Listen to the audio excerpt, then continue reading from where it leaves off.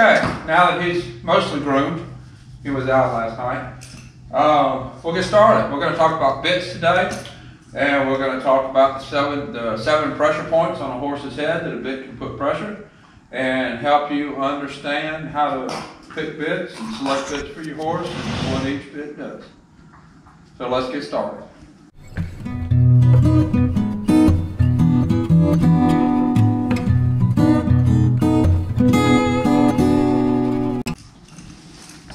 Okay, so we're going to start with telling you about the 7 pressure points on a horse's head that a bit can put pressure. There's the nose, which is 1, right across the nose. Corners of the mouth is number 2. The bars of the mouth is number 3. That's the spot on the gum where there's no teeth. The tongue is number 4. The top of the mouth is 5.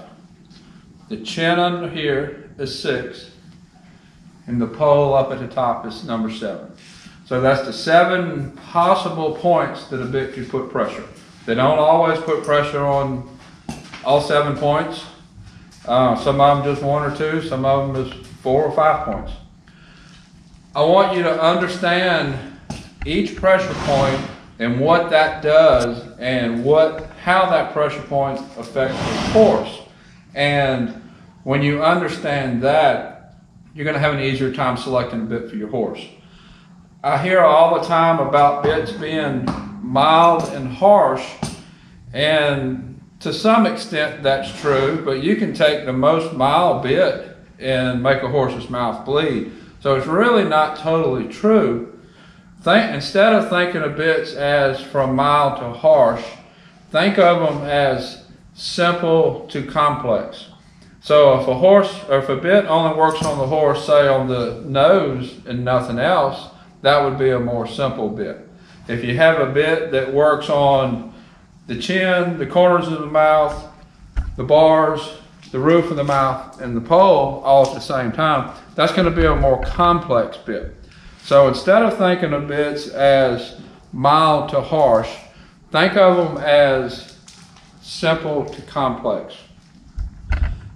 When you start a horse, a lot of people will start in a snaffle bit or in a halter or a side pull, something like that, because those are simple bits. They only work on 1 or 2 points on the horse's head.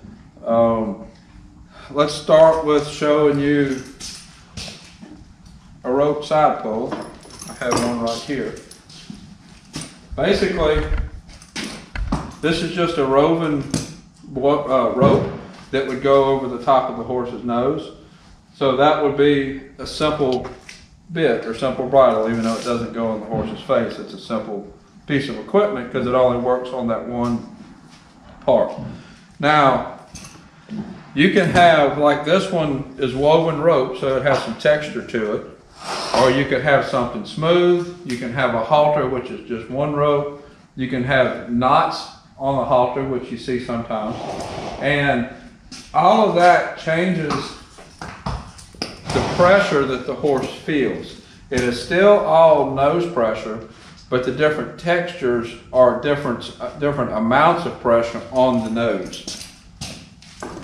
So what would that do with the horse? Well, the pressure on the nose is real good to get the horse to bend laterally when they're learning how to be ridden.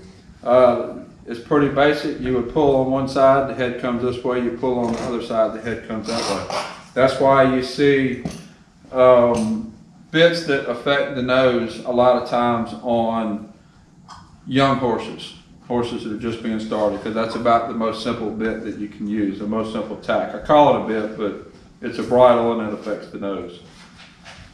So the texture affects what the horse feels, but it still mainly bends the horse laterally. You can get a little bit more done. You can get a little bit broke at the pole, but it's mainly lateral bending. So let's go on to the corners of the mouth. So the corners of the mouth are the lips right here, and just about any bit that goes in the horse's mouth is going to affect the corners of the mouth. Now you can take like a snaffle bit, like this, it's going to sit in his mouth, and it'll affect the corners of the mouth right here. So like this is a D-ring snaffle. When you pull on one side, that side is going to pull on the corners of his mouth. That's still pretty simple. This bit also gets into making contact with the bars of his mouth, which the bars, step back up here. The bars are the part of his mouth on his gums where there's no teeth. You see that?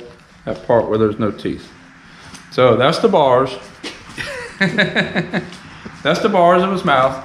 And a snaffle bit is going to make contact with the corners of his mouth, the bars, and a little bit on the tongue. Not too much, but a little bit. So that's a more complex bit than just going around the nose, but it's still a pretty basic bit, pretty simple bit. And what that's going to do, you can get a lot done with the snaffle bit. When you're pulling to the side, you can get his head to come to the side. You can also get a little bit of his nose coming in if you make contact with both of them. That'll bring his chin in just a little bit. And it's all direct one-to-one contact. However much you pull, that's what the horse feels on his mouth. So you can vary that contact by going with a smooth mouth bit. You can go with a bit with some sort of texture. Some of them have like a twisted wire around the mouthpiece that'll give it texture. Or the bit could actually be a wire that's been twisted, and that would give it texture. So different textures will give the horse a different feel. Now, also the diameter of the bit is going to give a different feel. So if you have a larger bit, that's going to spread that pressure out to a larger space on the horse's mouth. So that's going to give him a different feel, where if you have a real tiny bit, all your pressure is going to be condensed down into one spot. So that's going to give more contact. That's going to give the horse a different feel. So that pretty much covers non-leverage bits. We're going to start talking about some leverage bits next, and why you would go into a leverage bit, why you would not go into a leverage bit. I want to say I hear a lot of people say that my horse does not like a particular bit. Horses don't have the mind capacity to like or not like a bit. They might not like the contact that the bit does, or they might not like the control over their body that the bit gives you. It's not so much that they don't like the bit. Now, if you have a snaffle bit on the horse and you're pulling his head to the side, you're going to get lateral flexation, and you're going to get that horse softer laterally, and you can get a little bit vertically. And depending on what you're wanting your horse to do, that might be enough. You might want control. You can get control over the shoulders with a leverage bit. You can get control over the pole. You can get control over the neck, and we're going to talk about how leverage bits do that. And like I said, a horse doesn't have the capacity to like or not like a bit. He also might not like a bit because you're making him use his body in a way that he wants to be lazy. And it's kind of like if the doctor tells me I need to go on a diet, I'm not going to like it, but that doesn't mean it's not good for me. Same way with the horse. If you have a horse that's traveling real heavy on his front end, and that's going to cause problems in the front end, it can cause feet problems, it can cause back problems. So in that situation, you would want to go to a leverage bit that's going to help him to elevate his shoulders and engage his back. So even though he might not like it, because it's making him use his body like he needs to, he still needs that. So let's talk about a couple of leverage bits.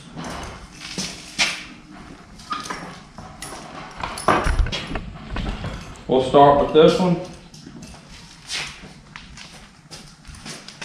This is a basic leverage bit. It has a curb chain on the back. Now, the curb chain is going to put pressure under the chin. Now, you can vary this pressure by either having smaller links on the chain or bigger links on the chain. If your horse is resistant to that pressure under the chin, you can adjust that pressure with the curb chain. You could also go to a leather curb strap. I'll show you a bridle in a minute that has a leather strap on it. Now this bit is going to put pressure on the chin, going to put pressure on the pole, going to put a little bit of pressure on the mouth, the bars, and the corner of the mouth. And all of that depends on how you pull with your hands, because you're not going to get the same pressure every time you pull. So what this bit is going to do, this bit is going to start to soften him at the pole. Being a leverage bit, the chin strap is the fulcrum of your lever. And when it rotates, when your bit rotates, you have contact under the chin and you have contact on the top of the pole. So that's where it becomes a leverage bit.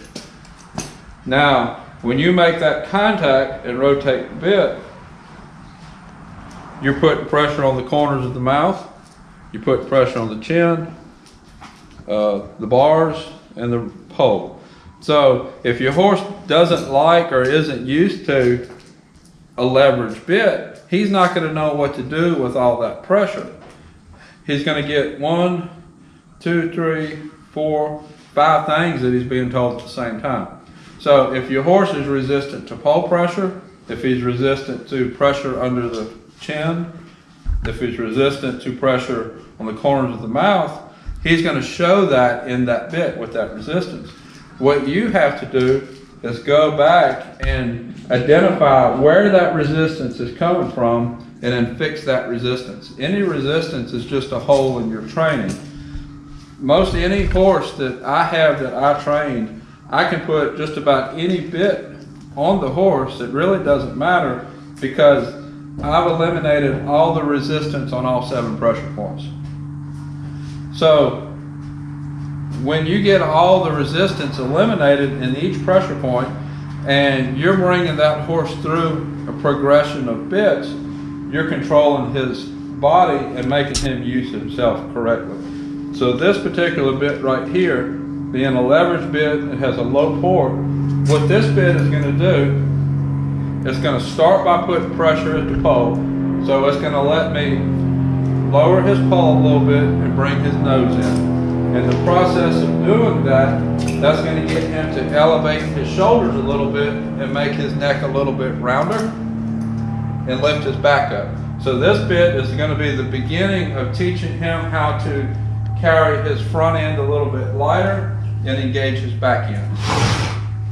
So that's what I'm going to use this bit for, is to get the horse a little bit rounder. And as he progresses through training, I want more control of his shoulders, more control of his pole. So as I would progress him through different bits, this bit might be the next one I would go to. And if you notice, there's not that much difference in it. I think this is the same curb chain that's on the other one, but you notice the port is a little bit different. So what this bit is going to do different, it's going to put less pressure right here on the tongue, and it's going to put basically the same amount of pressure on the bars and the corners of the mouth. So if I have a horse that so let's say he has a thick tongue, and with that bit that we just had, because his tongue was thick, it was putting too much pressure on his tongue. This would put less pressure on his tongue. And this bit is also going to help to elevate his back, break it to pole, and engage. So let's say I have a horse that's actually lazy. He's wanting to carry himself really heavy on the front end, and I'm really having a hard time getting him to engage in the back end. this is going to be contradictory to what a lot of them would think. I would take a really lazy horse and I would actually put a bit on him that has a taller port so that I make contact with the roof of his mouth. What that's going to do, that is going to give me more leverage to get him to break his pole and elevate his back. So don't think of the bit as being more harsh. It is a bit that's going to allow me to put pressure on him to make him use his body correctly. Now you also notice on this one it has a leather curb strap instead of a curb chain. So what that's going to do, it gives me equal pressure under his chin, and that adds the fulcrum of my leverage point. So I'm going to show you. I'm going to show you another bit. And what this bit is, it's kind of similar in that it has a leather curb strap. This bit has a basic port.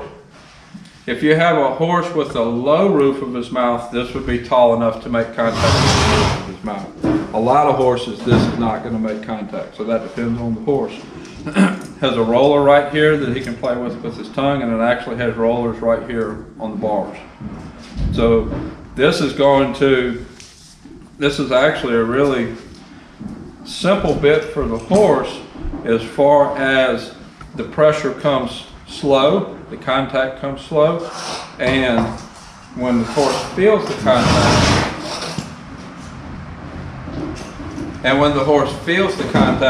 it's easy for him to understand because of the rollers. This is also going to put pressure up on the pole, the corners of the mouth, the bars, the tongue, maybe the roof of the mouth, depending on the horse, and the chin. So what I'm wanting to get after in all this, the point I'm wanting to make, is that you should get your horse soft and respectful of all 7 of the pressure points. To say that my horse does not like pressure to the pole or does not like pressure on the roof of the mouth, that just means that that is a opening, a hole in your training that needs to be fixed. Because every one of these pressure points is going to make the horse do something different with his body. It's going to give you control to make the horse use his body correctly. Even though you may not need all of those pressure points at one time, you might need to fix a certain thing. Let's say your horse is coming up sore in his back. Well, the first thing a lot of people think of is checking the saddle fit. And that's probably a good thing to check first. But if the horse is carrying himself hollowed out in the back end with a lot of weight on the front end, you fix those muscles, you tone those muscles up by using a bit that's going to help him to elevate his back. So instead of thinking of bits as being mild to harsh, think of them as being simple to complex. And every pressure point has a purpose. And your horse should know how to operate off of that pressure point. I know there's a lot of people out there that are anti-bit. All they want to use is side pulls and hackamores. And that's okay. There's nothing wrong with that, except that that's eliminating you to one tool. And any good horse person should have more than one tool. And you should have other tools that you should go to in your toolbox to accomplish what you need with your horse. So that's it for today on bits. I hope this helps you understand how bits work and why you need different bits on your horse. And if you have any questions, put them in the comments box below. And until next time, thank you for watching.